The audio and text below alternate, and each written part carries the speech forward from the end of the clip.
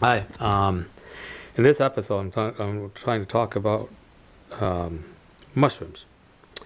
Mushrooms are very important in our ecosystem. So if you see no mushrooms in your field, that means your field has a lack of dead organic matter. So the more dead organic matter you have, the more mushrooms will be grown in the field naturally. So here I have two experiments that I've done. I bought some shiitake mushroom plugs a couple of weeks ago, and I'm so busy doing these kind of experiments. See, this is fully sterilized rice grain plus coffee ground and gypsum. But the sterilization was done by boiling water to 100 degrees Celsius, 180 degrees Fahrenheit. I also have a filter here that is also sterilized by alcohol. So I used to make wine, rice wine, grape wine, and so on and so forth. I used exactly the same method, but then I end up with a lot of molds, black mold, green mold. Of course, the mushroom is still growing, but the entire thing is contaminated. Now I'm interested in seeing which species will eventually dominate. In the case of wine, there's no such problem because wine is especially when you talk about grape wine, it's done by the brewing is done by something called the wine yeast. So it's yeast, not fungus, like black mold or mushrooms, that dominates in the culture. So eventually, you don't see something like this. Okay, but what's the reason? Well, the reason is because yeast will secrete something called ethanol, the alcohol that you consume, and the alcohol will suppress the development of mold. They'll kill all the molds. So it's self-sterilization in some sense. But mushroom is using a very different strategy. Apparently, they cannot secrete anything like ethanol or anything. Molds, on the other hand, they are able to secrete something to kill bacteria and to suppress other forms of microorganisms. I think penicillin, whatever that is. I'm not a biologist, so I'm interested in seeing what happens next.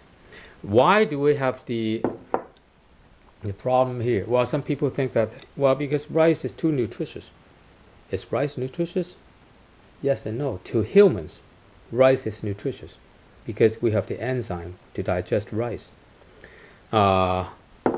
But to fungus, they're the same. It's like I have a piece of cardboard here. I'm going to show you the next result, the other result very soon. Cardboard, is it nutritious? Well, to humans, it's garbage. I mean, do you eat cardboard? No. And why don't we eat cardboard? Well, the simple reason is we do not have the enzyme to digest it. If we have the enzyme to digest cardboard, of course we are crazy about cardboard. We eat cardboard every single day, but that's not true because we don't have the enzyme. But mushrooms, they possess the enzyme to digest wood fiber. Cardboard, paper, they're nothing more than wood fiber. Wood fiber is what? Wood fiber is cellulose complex.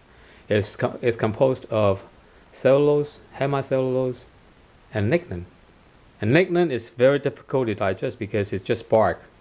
Right? But it's not simple bark because it's a combination of three things chained up together to form a chain, which is called wood fiber. So it's difficult to digest by humans or even by molds.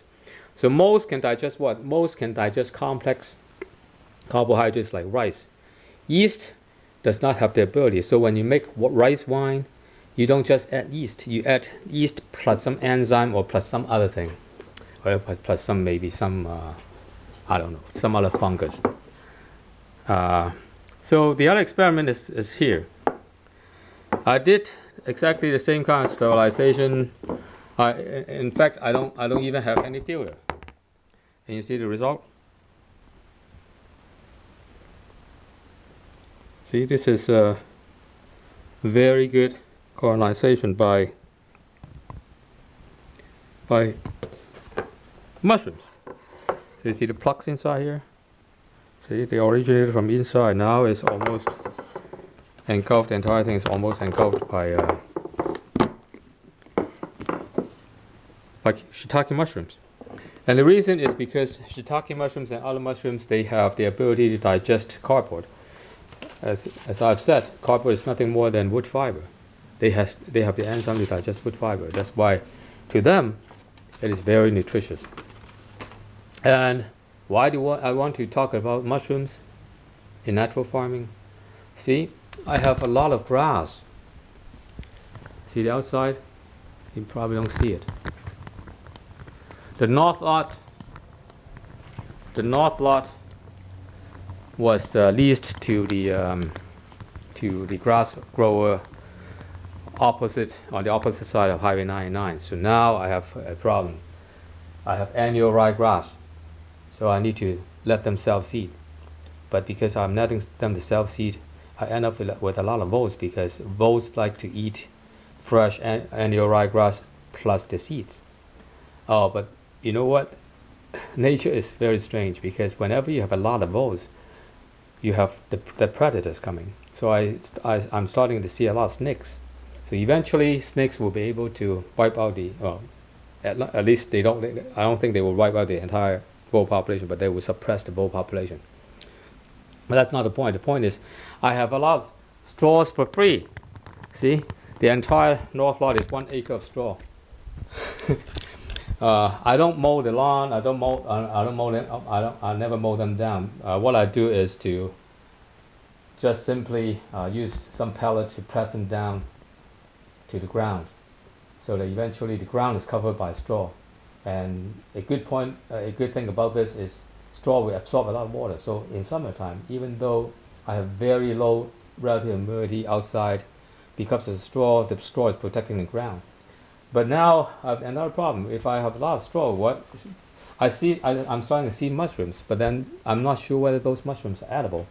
So what I'm doing is, what we're trying to do is to